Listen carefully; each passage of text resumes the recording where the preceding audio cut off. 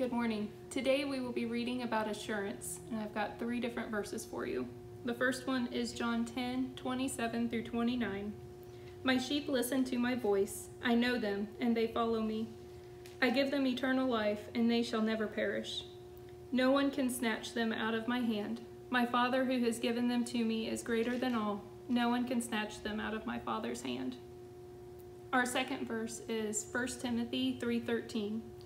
Those who have served well gain an excellent standing and a great assurance in their faith in Christ Jesus.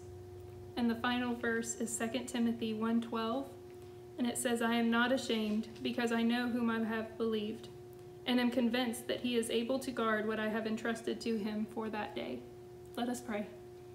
Dear God, we thank you for this day. We thank you for the assurance that we have in you. We thank you for the trust and the faith that we can put in you, that you are with us through each day, that you guide and direct our path, that you help us in big decisions and little decisions, that you have a plan for us. And we pray that we can continue to fulfill that plan each day, that we can just put our faith and our trust in you.